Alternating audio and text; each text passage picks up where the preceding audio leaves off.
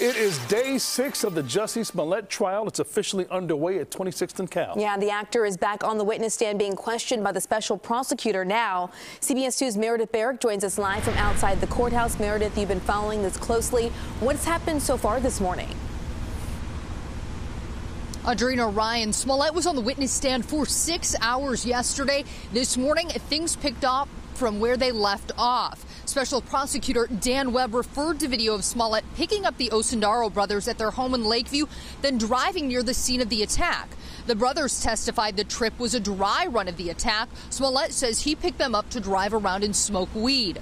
Webb also brought up calls and Instagram messages between Smollett and Abel Osundaro the night of the reported attack. Smollett says the two were supposed to take the train that night and talk because Smollett's flight was delayed. Smollett denies the calls were to coordinate the fake attack. The two were in communication up until about 2 hours before the reported attack. Smollett testified he then went to a Walgreens in his neighborhood at 2 a.m. under the impression all drugstores were open 24/7. He went on to say there's no way for him to know whether or not the Osundaro brothers were the ones who attacked him, and he doubts every word they say. Smollett has remained adamant throughout his testimony no hoax occurred. It's anticipated the jury will receive the case later today. Reporting live outside the Layton Criminal Courthouse, I'm Meredith Barack, CBS 2 News. Meredith, thanks so much for those updates. We appreciate it.